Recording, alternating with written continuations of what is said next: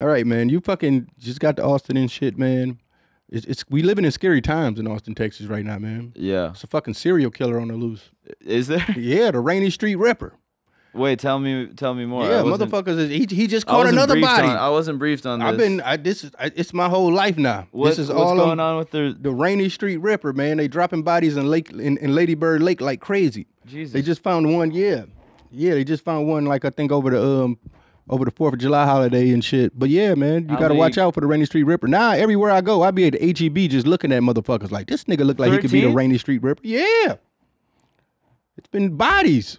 And it's crazy to me, man. I think Austin trying to be cool and shit. Right. In 2024, a serial killer's on the loose. Like, it's cameras and shit, phones. Motherfucker, how the fuck he dropping the bodies in the same place? Like, when they put 24-hour security at Lady Bird Lake, what the fuck is going on? You know? Austin, Texas in general has just been getting crazy, Is he dropping them off at the same lake every time? Lady Bird Lake. That's what I'm trying to tell you. You watch out, man. You look like you could be a Rainey Street Ripper victim, man. Yeah. You watch out while you out here. Oh fuck! Was that the last victim? Yeah, it was July 4th, I think, over the 4th of July holidays. Jesus Christ. Yeah, man. Texas has been getting wild, man. They cut our porn off. What do you mean? What does that mean? They cut the porn off and the crime rate rose. I'm like, what the fuck is going on, man? Motherfuckers got too much energy. They couldn't get the poison out. Yeah, that's what I'm saying. Right. Now motherfuckers shooting each other road rage. How did you guys ban porn? I mean, I went on PornHub and it was a long letter. I thought I got hacked.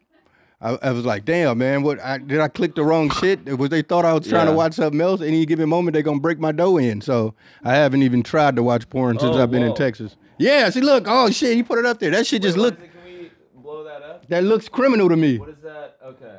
Just imagine you trying to go whack it. Then you see this. User, as you may know, your elected officials in Texas are requiring us to verify your age before allowing you access to our website. Not only does this impinge on the rights of adults to access protected speech, it fails strict scrutiny by employing the least effective and yet also most restrictive means of accomplishing Texas' stated purpose of allegedly protecting minors. So where does this go? Exactly. All I seen was words and I got scared. You go down. As a black man, it looked illegal. So I was like, did I do something wrong? Did they think I was trying to search up the wrong porn right now? Like, what's going on? So you cannot make it past that point. And I ain't about to send my ID to let them know I'm whacking it. Could you get a VPN? Yeah, I'm pretty sure. Get a VPN, no? I mean, that's just going too much. Is this show sponsored by ExpressVPN? Once you're doing so much to watch porn, man, you got a problem. That's when you start looking at yourself in the mirror, man. Right. And we're like, man, hold up, man. Yeah. This needs to stop. So yeah.